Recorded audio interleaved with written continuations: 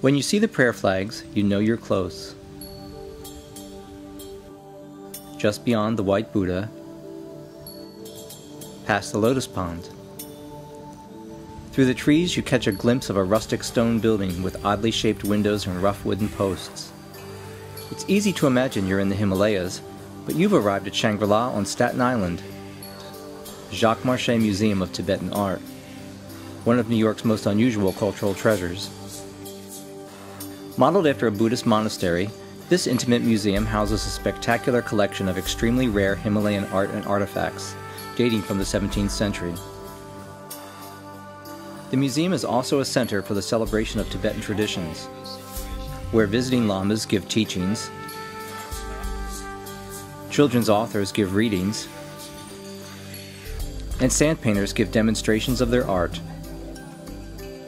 There are modern photography exhibits, a rare Bhutanese sand mandala preserved under glass, and tours of the terraced meditation gardens. The museum was built by Jacques Marchais, a New York socialite who became fascinated with Tibetan art in the 1920s, when Tibet was virtually unknown to the West.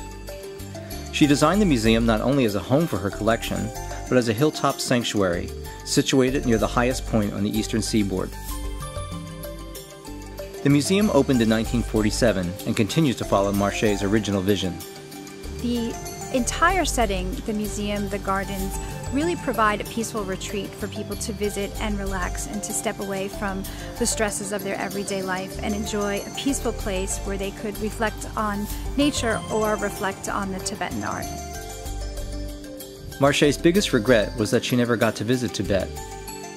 Some Tibetans, however, have come to think of her museum as a home away from home.